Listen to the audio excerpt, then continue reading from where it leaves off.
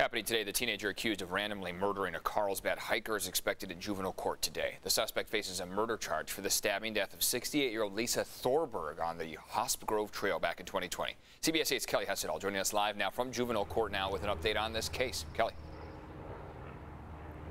Yeah, and the big question that remains in this case is, will it be transferred to adult court? Now, the district attorney's office confirms to CBS 8 that they want that to happen, but ultimately the decision lies with a judge who will consider all sorts of factors. The strongest factor is the type of crime that is committed. So if it's, say, like a shoplifting or a, something small, then they weighed it into try to giving the juvenile a chance to get rehabilitated.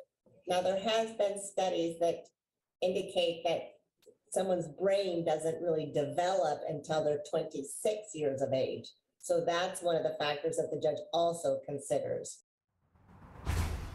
And that is Gretchen von Helms, a longtime criminal defense attorney. Now, she is not associated with this case, but as you heard her say, the judge in making his or her decision will put a lot of weight into the seriousness of this case. The judge will also consider the defendant's criminal history. Now, the defendant, Heloa Beaudet, was 17 when he was arrested for the crime. He is now 18 years old. He's been in custody for the past year and a half. And we do know from the preliminary hearing that is some of the evidence the prosecution has against him, including DNA evidence from Beaudet found on Lisa Thorborg's clothing. Prosecutors say they also have surveillance footage from a nearby camera that shows images of a male resembling the defendant running away from the park about 15 minutes after police believe Thorborg was killed. However, Beaudet's public offender says the problem with the prosecution's case and the DNA evidence is that investigators found DNA from two other people besides Beaudet on Thorborg's shorts. Now, back out here live, motive still remains a mystery in this case. Now, the hearing is scheduled for 1:15 this afternoon. We will be here covering it